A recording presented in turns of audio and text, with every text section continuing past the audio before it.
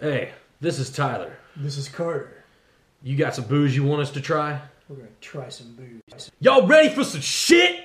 In your face! Booze trials! Honk honk. Hey, we're doing a Belgian episode. Oh yeah! Yeah, I don't know if Belgians have a specific accent, do they? Dorka dorka dorka. Dorka Okay, Kadorka is going to be the thing, I guess. So anyway, the two beers we have, they're both from the same people, Trappistes Rochefort. I'm not sure if I'm even pronouncing that right. This first one is a 7.5% by volume. It's 11.2, not quite a 12. This other one here is an 11.3. It's number 6 and number 10. So I don't know. I've never had either one of these. I'm going to guess that he hasn't either. So we're going to give these a try because, these are kind of expensive bastards, so I'm hoping they're good. How much are they? This one retails at my store, the number 6, that's lesser alcohol. It retails at my store for $4.99 plus tax. That's not expensive. Or is it per bottle? That's per bottle. Yeah. And the 10 here retails at $5.99 plus tax, which is even more than the Prairie Bomb, which is that first bomb we had in the pilot episode, which we thought was fucking amazing. So I'm not doing the pirate voice.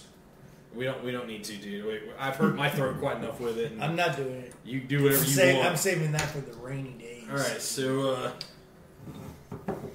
Jesus Christ, dude. whatever. I'm not gonna $5 beer, dude. I'm not gonna spill it. Better not. You're gonna beat my ass for spilling my own beer? Yeah, dude, because we're recording a Booze Trials episode, motherfucker. Yeah. You know what? I would allow you to beat my own ass because I would beat my own ass. Like, I'd be like punching myself in the face and everything if I spilled this because it is kind of expensive and I've already had to replace one of these because of, well, I won't go too much into it, but fucking Brian! Oh, that Brian. Because of that guy. I had to replace the number 10 once already. Oh, so I'm going to learn more about this beer. I don't know if there's much to learn. So it's 7.5%, as you said. Yep. It's Roquefort, not Rochefort or whatever the fuck you said earlier. Roquefort? Roquefort. It's Roquefort. Roquefort. Okay, whatever. It's one French word I will pronounce correctly. Belgian's not French, by the way. Roquefort is French. It's imported by a company in Washington, but it's made in Belgium by Abbe Saint Remy in Roquefort. Yep, it's got government warnings and all that fun shit. Yeah, the typical shit. You know, don't drink and drive, and we're not driving anywhere. So wear a helmet and a seatbelt when you drink, whatever. Okay, so this one's the lower point, the number 6. The 6.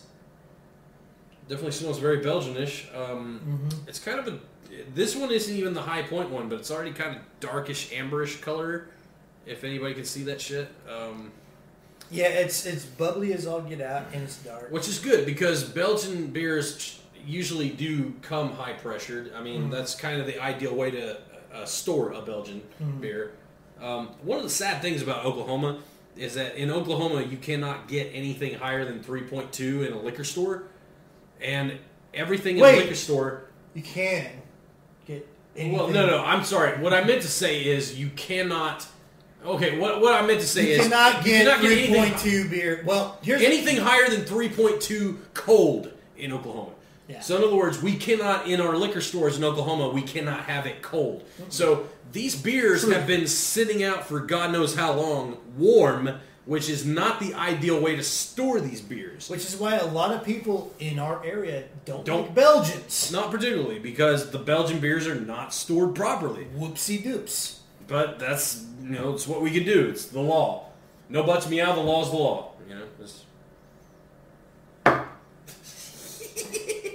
Yeah. Let's do this shit. Belgian-y. I like that.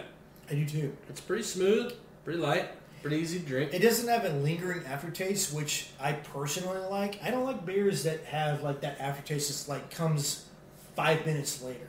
Yeah. After you take a drink. And a lot of Belgian beers in particular for me, usually they tend to have kind of a sour sort of taste in general, which this has a little bit of that, but not enough that you'd be like, ugh. Oh no, it's not. It's heavy as shit. It's not overly gross. It's not heavy. And some Belgian beers are very fucking heavy when it comes to that sour, yeasty kind of just what the kind of. And taste. that's if they're heavy. Number 6 is awesome. I'm digging this.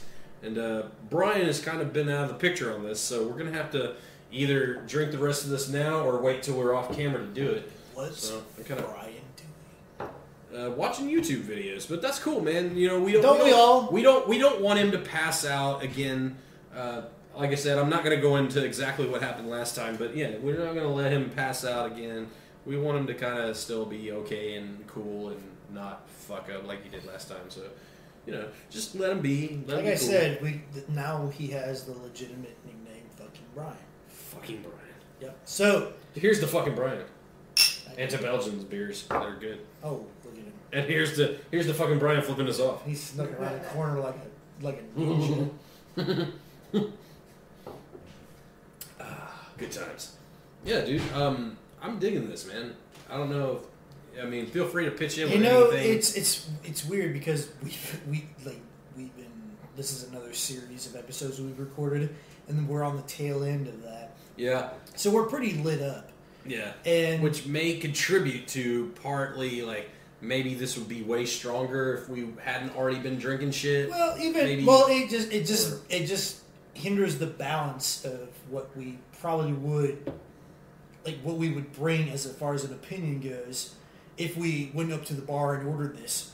Granted, I've never seen this beer at a bar, but me neither. Or if you just pulled one out of the fridge as you got home from work. So, but my thing is I like Belgians. I almost say I love them, but there's kind of a reluctance to say I love them because they're pretty heavy. They're pretty they're thick ass beer. Very many of them are kind of a meal in and of themselves, and we haven't even gotten to the 11.3% alcohol number 10 here. This is just the 7.5% number 6. Excuse me. That's not Belgian language, by the way. Bark, bark. Bark, bark. So I'm gonna finish this, and so we can get to the 10. Blah, blah, blah. Yeah, cleansing the palate might help a little bit. So I'm gonna see after I just cleanse my palate with that gin 7-Up mix. Finish your fucking beer so we can get on to this. Hey, how about you quit worrying about it for a second there? We're cool. We're cool. So, we are going to move on. Mm-hmm. This one is, as I said, we're basically going almost an entire 4 points of alcohol higher in the same size. Don't know what 6 and 10 mean, but we're going from 6 to 10 in the recipes. So, you alright? I'm good. I'm just trying to. There's some tastes that are still lingering. I'll pour then. You go for it, dude. So, already I'm seeing darkness compared to. It does look a little darker. Yeah. And much darker than the 6. Hey. No, why you gonna give me so much head, man? Oops. My bad. I'll fix that. By giving me more head? Shut up, dude. Dick face. Look at that. That's mine. There, I'll give you some, at least a little bit of head. Jesus. It's not too much now. I mean, it kind of calmed itself down already. I know. I'm not even going to argue. But point is head, and, we... You know what? That should be on a fucking fortune cookie right there. Head is head? Because the point is head is head. Like a life lesson. And then you learn... Would that be a telling the future fortune cookie, or would that be a advice fortune cookie? Well, we know there's 2 different kinds of fortune cookies. Well, you do learn the Chinese word for trapeze on the other side, and then you have your lottery numbers. The lucky numbers, yeah. So, I mean, all in all, who gives a shit? And the head actually died down, so I apologize for giving you shit about giving me head. You fucking better. This is fucking... Here, hold on, we need to smell this first. It smells Belgian. It smells a little darker. Yeah, it smells a little darker. It smells Belgian to me. I hate that we're not experts on this, so we're gonna like give people more of a whatever on it. But What do they want? Fucking Bill Nye the Science Guy? Do they want Beakman's World? Do they want Mythbusters to break out of the fucking wall like Kool-Aid Man and tell us what we don't know? Because feel free to do that, by the way. I mean, that'd be awesome, but yeah, we're always welcome to input from our audience because you know we like to get some. But in the meantime, this is Belgian. It's Belgian. I'm more because the scent to me isn't as distinguishable from the last one. I'm more interested in the taste. Let's get to the taste. The taste.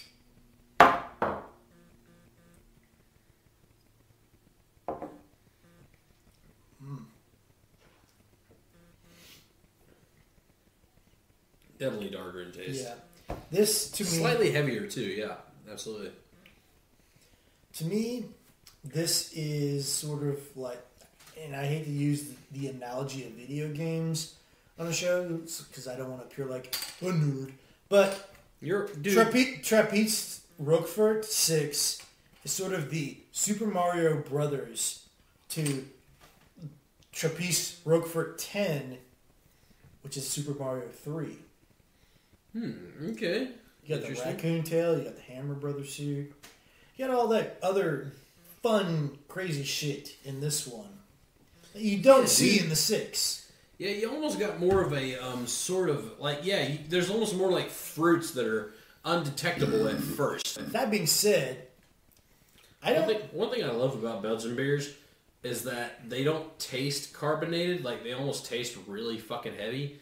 But you still see the carbonation in the beer. It's stouty without the stoutiness. I don't know if that makes sense or not. Yeah, well, it kind of somewhat makes sense. Because stouts don't have the carbonation either. Well, the stouts really don't have the carbonation. I almost had us do a different episode. Belgians are almost fruit. They're definitely whereas stouts are more into confection. Yeah.